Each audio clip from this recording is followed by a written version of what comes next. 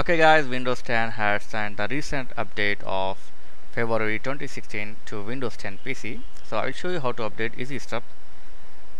Just go to your setting and tap on your updates and security. So you need to first turn on your security option. If you turn off your updates, so you need to turn off. So when I tap on or click on the Windows update, it's showing the latest update from the Windows 10. Look at this. Windows 10 update for February 2016. So if you're not seeing this, click on check for update, and you can update your system as per your selected time. As you can see here, you can select the time, but I am going to restart now to apply this update. So just tap on the click on the restart now to apply the updates.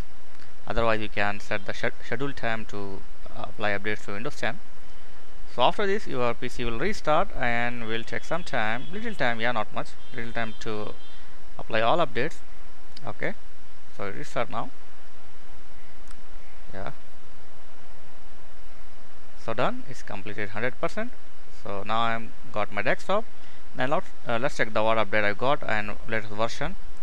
So as you can see, my version number is changed 10560 or 10586.104. This is the latest built OS from the Windows 10.